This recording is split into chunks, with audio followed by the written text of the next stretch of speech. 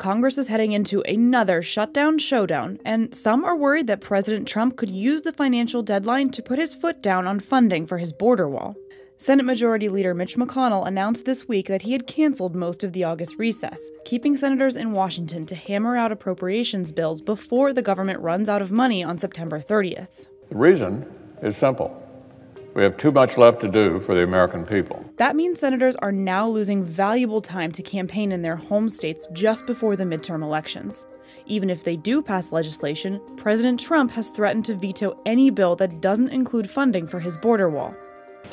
If we don't change it, let's have a shutdown. We'll do a shutdown, and it's worth it for our country.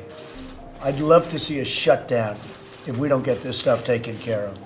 Some GOP senators say they think they're close to reaching a deal to protect undocumented immigrants under DACA and secure funding for Trump's wall.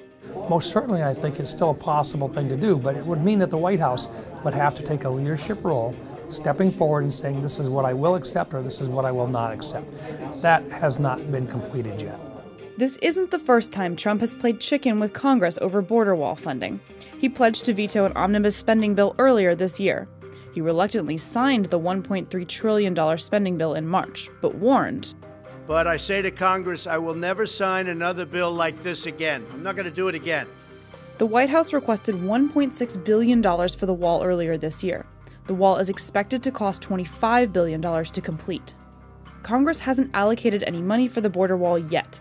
And while there's no guarantee Congress will fund the wall this time around, some GOP senators say they're ready to cancel their August plans to get a budget passed, even if Trump won't sign it. I mean, look, I think it should be in there.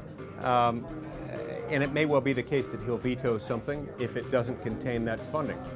I still don't think that that makes it beside the point. It doesn't make any more unnecessary, any less necessary, the task of getting a spending bill passed this summer.